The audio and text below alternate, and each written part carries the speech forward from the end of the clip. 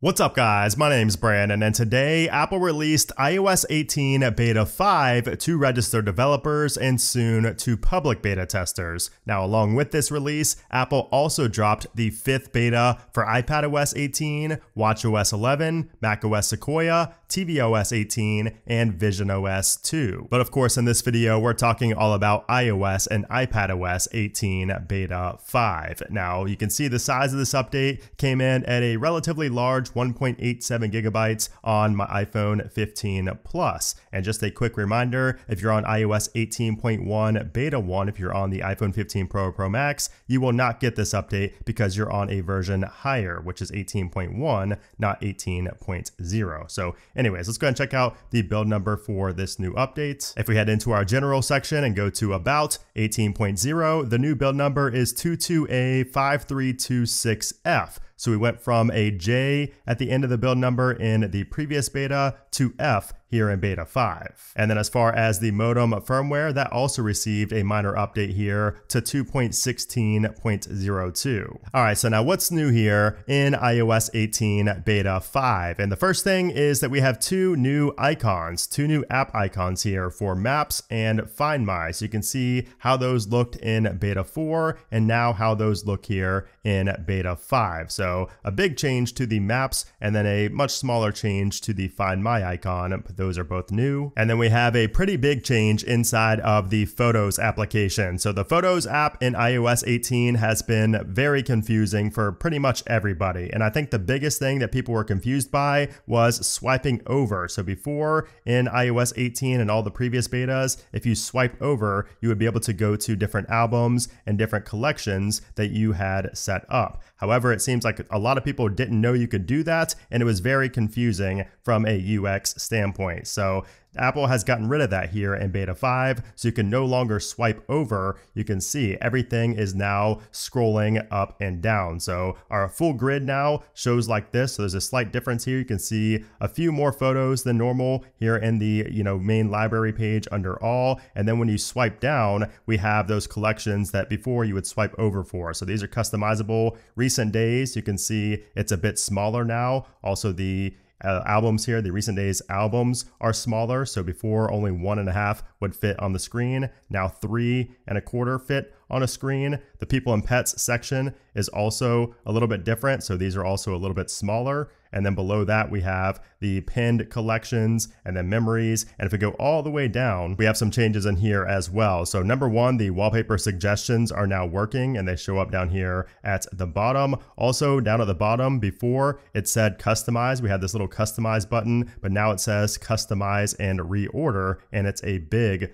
button and it's also bold. The font is bold now, whereas before it was just normal font, weight. And if we tap on that, we have a new interface here as well. A much more simple interface. It's pretty much the same. It's just what this showed at the bottom. Before you had this different section up top, which is how you could change, the order of the pages that you would swipe between. But now with Beta 5, you don't have that swiping mechanism to go through different collections anymore. So we just have this option now to customize and reorder. Also now the reset button is in the top left instead of on the top right like it was in Beta 4. Also, you can see that we now have a description of what this section is. So it says reorder or hide collections to personalize your view. Oh, and you'll also notice that we have a recently saved section under the recent days collection. I know it's kind of confusing saying these terms, but you can see that when you tap on that, it now shows what was saved today, whereas, your saved attachments or your saved images would not show there before. But easily the biggest feature in iOS 18 Beta 5 is distraction control. And this is a new feature in Safari that was originally shown off at the Worldwide Developers Conference, but we had not seen it live up until today. So if you tap on this right here in the address bar, you now have the option to hide distracting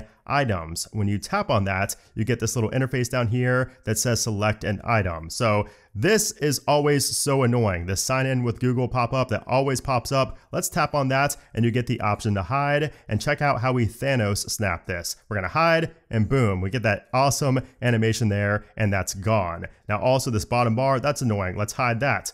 This ad right here, let's go ahead and hide that as well. That whole big box, yeah, let's hide that. This ad, let's hide that. So it's not really an ad blocker because the ads will still load the next time you refresh the page or the next time you go onto a website, because those ads change dynamically. So it's not technically an ad block replacement, but this is just meant more for hiding distracting elements on a web page, things that do not change dynamically every time you go to that website. So things like the cookie banners, things like, the sign-in page that we saw earlier, just different elements on a site that are not going to change every time you visit that website. It's meant to reduce distractions. It's not meant to be a built-in ad blocker. But it is nice that what you hid will continue to remain hidden for future visits, as long as it's not something that changes dynamically every time you visit that website, such as an advertisement. Again, it's meant more for specific elements on a website that do not change. Now, we also have some changes in the control center. So if you pull down the control center, we now have multiple changes. So number one, you'll notice that the icons themselves are larger. So the little glyph icon inside of the circles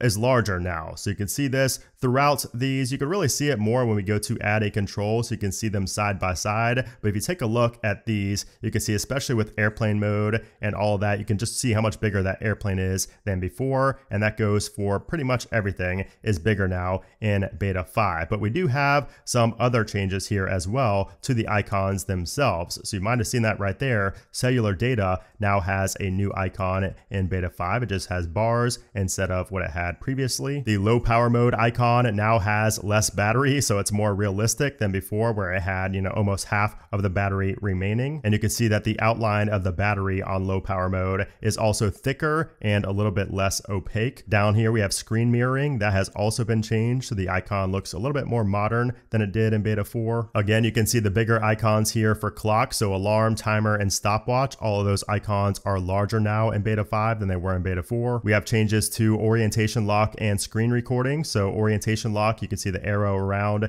is a little bit thicker and it's also less opaque. Screen recording, the outer circle is less opaque and also thicker. There's a new glyph for ping my watch, so it now shows a watch with a slash through it instead of what it showed previously. For guided access, you can see that the lock is much bigger than it was in beta 4. And then for live speech, the keyboard is more opaque than it was previously, and the little speech glyph down there in the bottom right is less opaque. And I'm not going to bore you guys, but we do also have multiple other changes here as well. So for the left-right stereo balance, that's changed. For headphone accommodations, you can see that has also changed, and a few other ones down here as well. So a lot of changes to the control center here, specifically the icons in beta 5. And we talked about how the control center had bigger icons, but it looks like on the lock screen, when you go to customize the lock screen controls, the glyph icon inside is slightly smaller in beta 5. So it seems like the lock screen icons are smaller, but in the control center, they've gotten larger. And also in the control center, we have a better now playing gradient. So the box has a better gradient than it did beforehand. And it also shows up on the home screen now, whereas that was bugged out in the previous beta. Also, if you go into jiggle mode and go to edit in the top left-hand corner, we have a new option here for edit pages. So if you tap on that, that just takes you to this page here where you can show or hide your pages. So before, you could do that by just tapping on the icons here, the page dots, but that was kind of a hidden feature. That's been a hidden feature for a while now. So now Apple is making it a little bit more obvious that it's there by adding that to an option here when you press edit. Also, if you go to edit and then go to customize, you'll notice a slight change down here as well. So before, automatic was all the way over on the left, but now it goes light, dark, automatic, and then tinted. So a slight change there to the order of the icon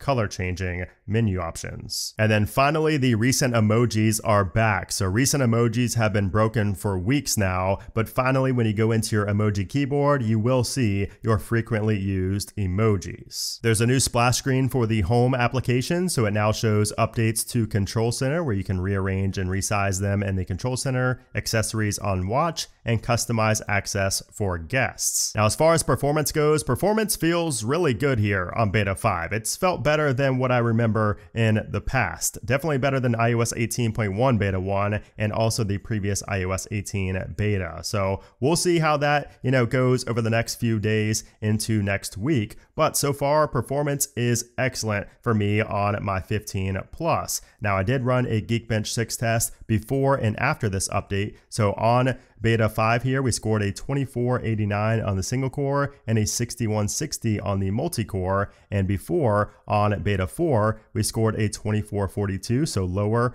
on the single core, and a 5986, also lower on the multi-core. So these don't always tell the full story, as I always say, but so far performance does feel better in real life than it did on previous builds. So that is a good sign. And then as far as battery life goes, I don't have as good of a sense on battery life yet as I do on performance. That's a lot harder to judge off of just using this for a couple of hours, but I'm sitting at 70% right now. You'll have to go back to near the beginning of this video and see how much battery I've run throughout this video. But so far, battery life seems fine. I can't really tell a big difference just yet, but if anything changes, I will let you know in my Apple Weekly episode on Saturday. Okay, so now let's talk about what to expect next from Apple. So next up is going to be iOS 18 Beta 6. And I would expect that next week. So I think that we are finally going to be switching over to a weekly release schedule for the first time on these iOS 18 betas. So if that were the case, if I am correct in that, assumption, that would mean that we have iOS 18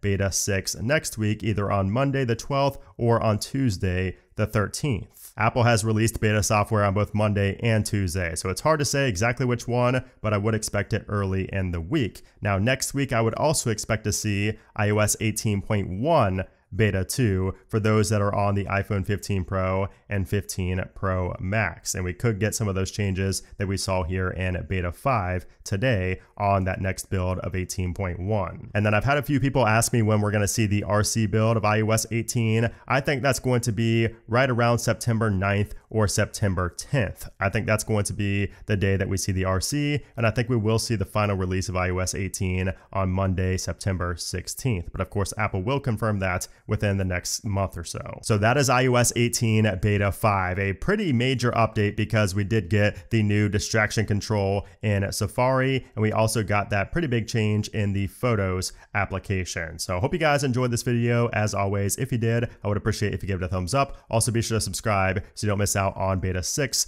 videos, and also when I release Apple Weekly on Saturday. But anyways, guys, thanks again for watching, and I'll see you soon.